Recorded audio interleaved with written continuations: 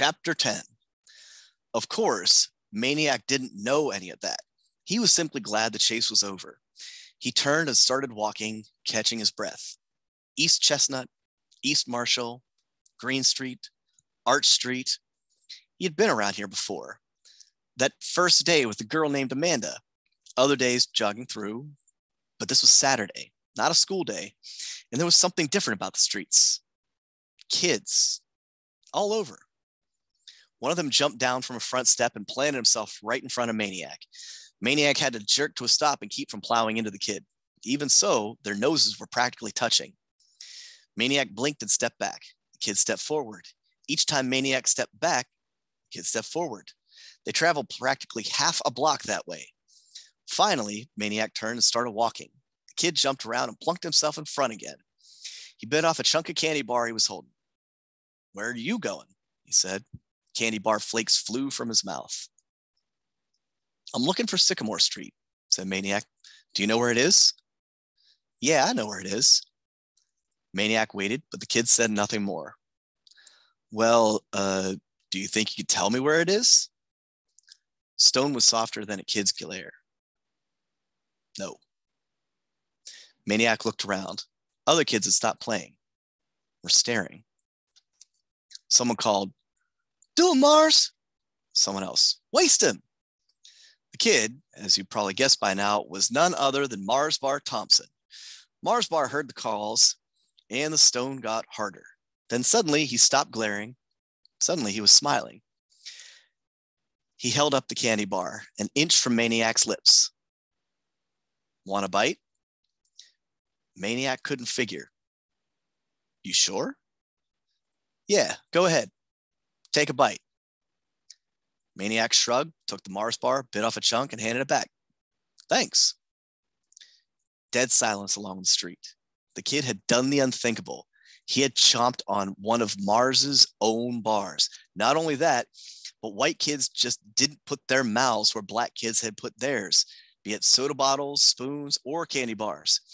And the kid hadn't even gone for the unused end. He had chomped right over Mars Bar's own bite marks. Mars Bar was confused.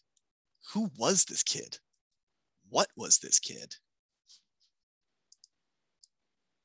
As usual, when Mars Bar got confused, he got mad. He thumped Maniac in the chest. "You think you're bad or something?" Maniac, who was now twice as confused as Mars Bar, blinked. "Huh? You think you can come down here and be bad? Is that what you think?" Mars Bar was practically shouting now.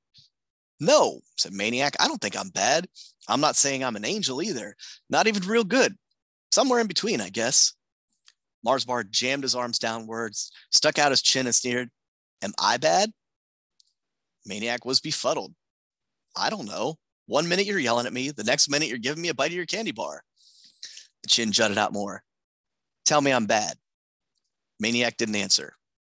Flies stopped buzzing. "I said, tell me I'm bad." Maniac blinked, shrugged, sighed.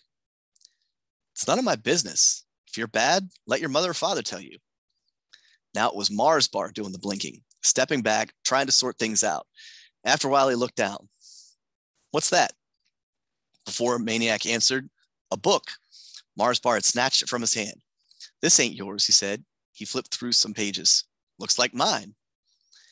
"It's somebody else's." "It's mine. I'm keeping it." With rattlesnake speed, Maniac snatched the book back except for one page, which stayed ripped in Mars Bar's hand.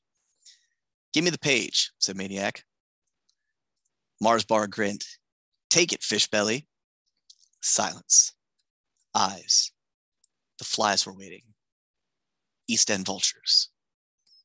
Suddenly, neither could see the other because a broom came down like a straw curtain between their faces and a voice said, "I'll take it." It was the lady from the nearest house, out to sweep her steps. She lowered the broom, but kept it between them. "Better yet," she said to Mars Bar, "just give it back to him." Mars Bar glared up at her. There wasn't an 11-year-old in the East End who could stand up to Mars Bar's glare. In the West End, even high schoolers were known to crumble under the glare. To old ladies on both sides of Hector Street, it was all but fatal.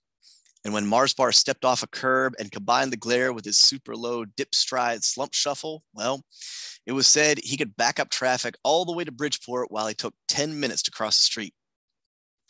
But not this time. This time, Mars Bar was up against an East End lady in her prime, and she was matching him eyeball for eyeball. And when it was over, only one glare was left standing, and it wasn't Mars Bar's.